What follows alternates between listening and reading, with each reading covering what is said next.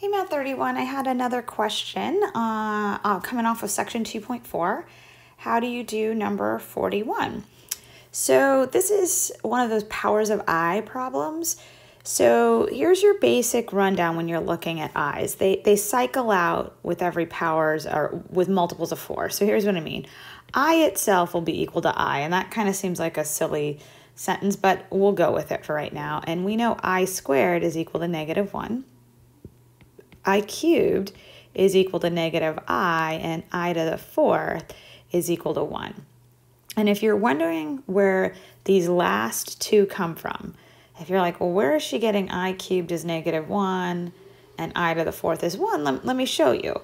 All right, so if I want to talk about I cubed, I'm just going to scribble this up here. I cubed is technically I squared times I. And we just said I squared is -1, so this becomes -1 times I, which is just -I. So that's where I'm getting this I cubed is equal to -I. All right, and then also if I take a look at I to the 4th, well, I to the 4th is I squared times I squared, and that's -1 times -1, which is +1. So we got all that going on. So that's how I'm getting these last two. Just a little algebraic manipulation there.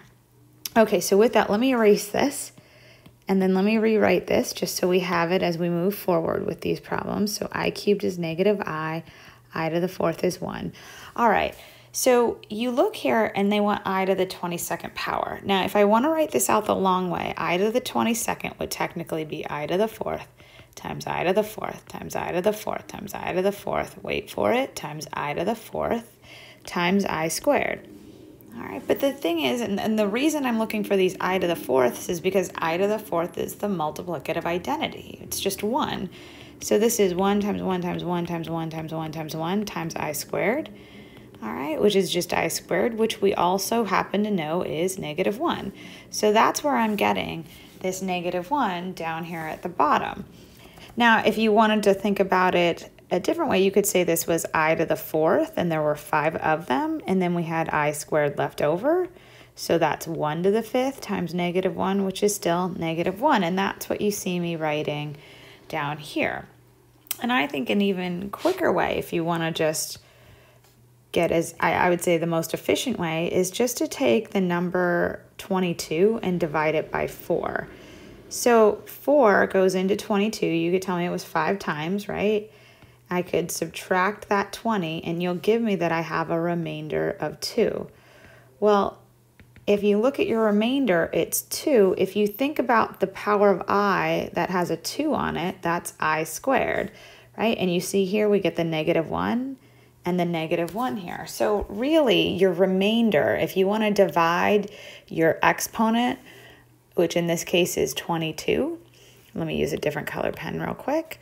If I want to divide that exponent, there we go, that exponent of 22 by 4, whatever the remainder is, that will tell you if your answer is ultimately I, -1, -I, or +1.